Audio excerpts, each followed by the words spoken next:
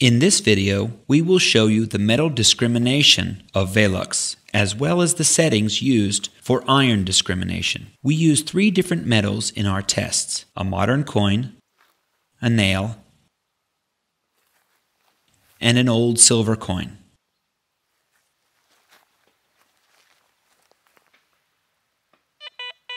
As shown in the video, the device has 3-tone audio discrimination. The lower tone is for ferrous metals. For non-ferrous metals and gold, the device produces 2 very similar high tones.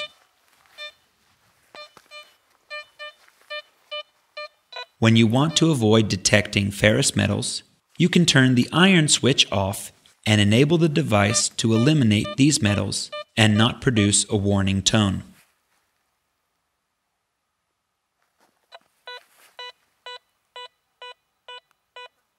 Another setting used in the device for discrimination is the iron discrimination. By turning the iron discrimination knob to the right, you can enable the ground effect to be reflected as iron and eliminate it by turning the iron switch off. Iron discrimination also enables metals containing iron to produce a low tone and to be discriminated more easily. Discrimination starts at about level 4 to 6. Below this level, all metals, including iron, will produce a non-ferrous high tone, and generally speaking, the device will perform at its maximum depth. In addition, the iron switch will not be active below this level. As shown in the video, we set the iron discrimination at level 1.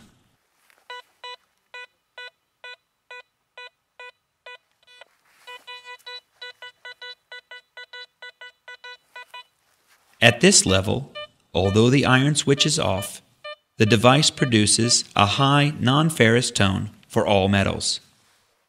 Then we bring the iron discrimination to maximum level. Because the iron switch is off, we see that the device eliminates the nail completely and does not produce any warning tone.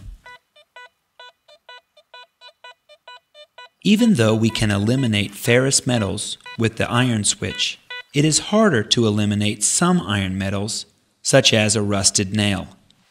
As you see in the video, although the iron switch is off, the device produces a weak and erratic sound for the rusty nail. In such a case, turn the iron discrimination knob to maximum and check whether the device is generating a signal.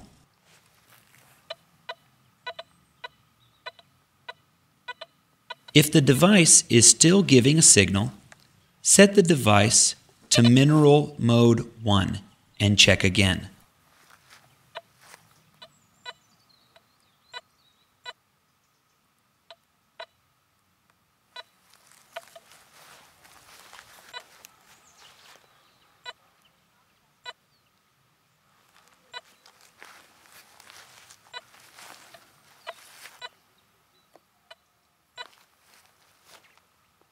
If it continues to produce a signal, try mineral mode 2 or 3 respectively.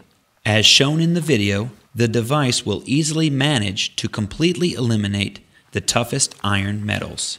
You can use these settings also in high iron mineralization, wet beach sand, and wet plowed lands. To learn more, please watch our video titled Searching in High Mineralization and Beach Sand. Another setting used in the device is the Signal Audio Boost.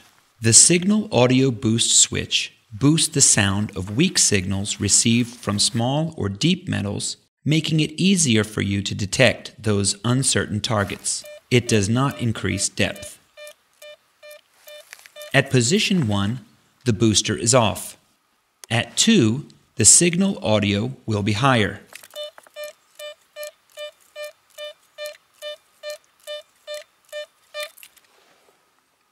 And at 3, it will be heard at its maximum.